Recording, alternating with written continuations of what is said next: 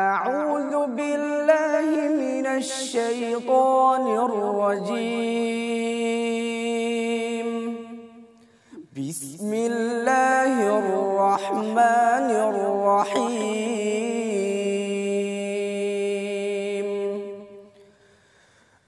آمن الرسول بما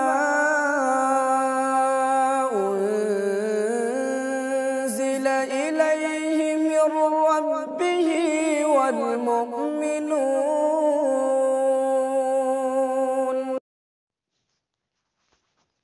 ওয়ালাইকুম আসসালাম রহমতুল্লাহি ওয়া বারাকাতুহু। মালয়েশিয়া থেকে রেজাউল করিম ভাই জানতে চেয়েছেন যে আমরা অনেক সময় কোন একজন নির্দিষ্ট ব্যক্তিকে অনুসরণ করি, যেমন মনে করেন মসজিদের ইমাম, কিন্তু সেই মসজিদের ইমামকে অনুসরণ করতে গিয়ে দেখা যায় হয়তো কিছু বিদআত, কিছু শিরকে আমি লিপ্ত হয়ে যাচ্ছি।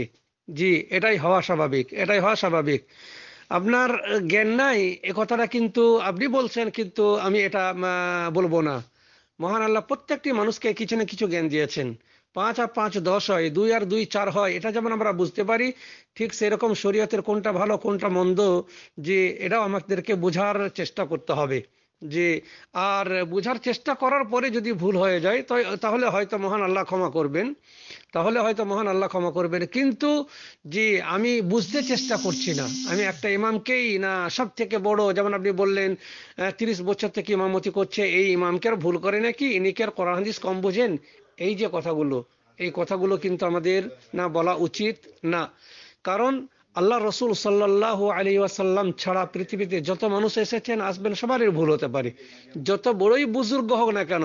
আবু বকর রাদিয়াল্লাহু তাআলা আনহুর ভুল হয়েছে, ওমর রাদিয়াল্লাহু তাআলা আনহুর ভুল হয়েছে, বিদায় পৃথিবীর সকল মানুষের ভুল হতে পারে, এটা আপনাকে বিশ্বাস করতেই হবে।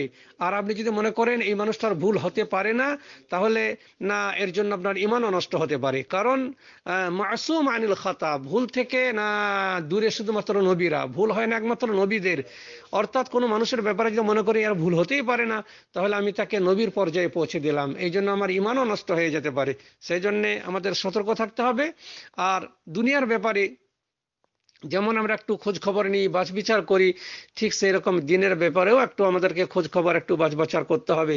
যদি আমরা এগুলো না করি, না কোনো একজনের পিছনে পড়ে থাকি, হয়তো কাল কিয়ামতের দিনে এর জন্য আমাদেরকে জবাবদিহি করতে হবে, আর কাল কিয়ামতের দিনের জন্য অন্য কোনো রাস্তা আমাদের থাকবে না।